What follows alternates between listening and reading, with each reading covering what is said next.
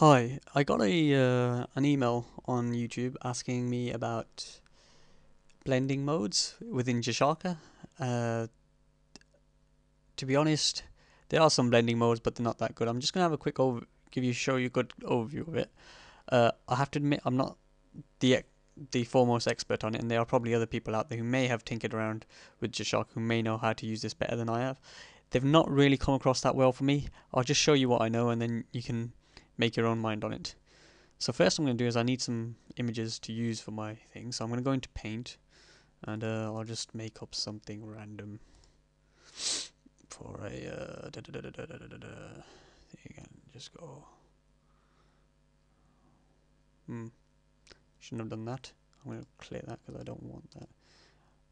I want to change the color. Let's say to green. And the pen, we'll use the same green. And we'll just make this little background here. Okay, so that's done now. Now I'm going to go to my desktop. As you can see, I'm just going to tidy that up a second. I've actually got one here I made already early, kind of like Blue Peter. So I'm going to go into the animation module. I'm going to add 2 layers. And on the bottom layer, I'm going to put on this green image, and then on the top layer I'm going to put on this blue image. So as you can see, the blue image has completely covered this green image. So if we want just this image, this top image to show through, select our layer, go over to media and just click on key. Because of the black, it kind of automatically keys it out, and as you can see, it's kind of showing through here and here and here. I don't know how to get rid of that. It does work when you've got a flash as well, so if you're doing like a picture of a muzzle flash, you can stick it on top, but it will, as I said, show through. However, with a muzzle flash, you're generally only on there for like a second, or even not even a second, sorry, a frame, or like maybe 2 at the max. Therefore, realistically, no one would realize. And because a muzzle flare is yellow, it kind of works, so it doesn't really matter. But that would be a quick way to make a muzzle flare, for example. Now, if you want to get more complicated, if you click on here, under that media tab, next to clip, grab desktop, IM. There's all these different settings. They kind of make sense, but they don't, because either they don't seem to work or not intuitively, I don't know. So for example, let's take a IM destination alpha. I'm guessing that means take the alpha of your destination, which is probably the bottom, I don't know. But as you can see, nothing seems to happen. So if I go down here and I change it there, again, you play around with it, and sometimes it works, sometimes it doesn't. It just depends on your combination of what you're doing.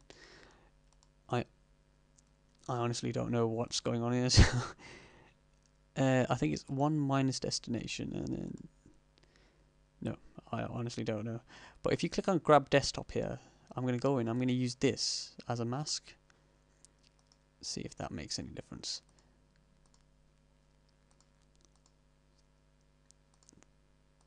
So as you can see, theoretically, you can use something completely different as a mask, but as you can see, it creates these weird and wonderful colors in between and not actually doing complete proper alpha mask. And to this day, I've never figured out how to do that. If anyone on the internet does know how to do that, I would be very grateful if you could tell me how to do that.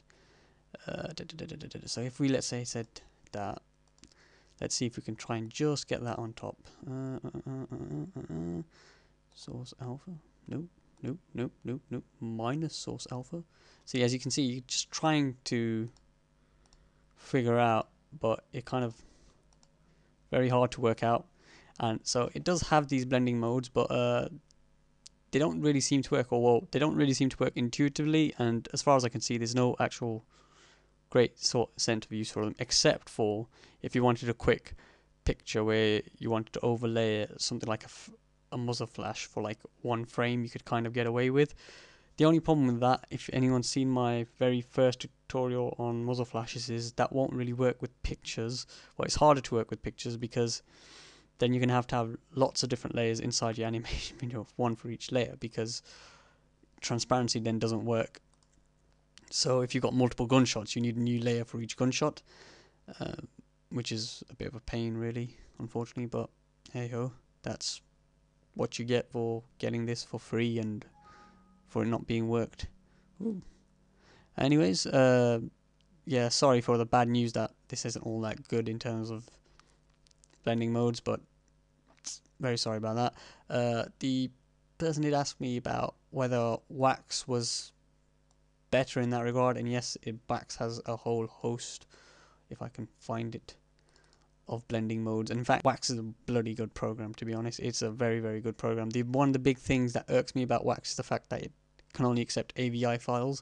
Apart from that, it's a pretty damn good program. Apart from that, and color correction and layering green screen, those couple of things. Apart from those couple of things, this is actually a bloody good program. And from what I've heard, there's a win morph that comes with Wax as well. And from what I've heard, that's apparently supposedly been even used on some high-end feature films. So, but yeah, if we import something into Wax,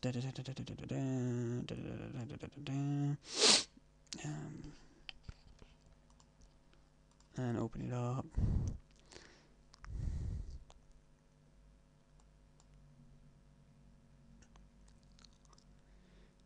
And then we bring it into here. As you can see, the usability of Wax is probably a lot easier and more stable than thingy. So we can actually go in here and we can actually set our blending modes on top here, and that's really good. And as you can see, it works and you can play around with it however you want and do whatever you want. Okay, thank you for that, and carry on doing whatever you do. Bye.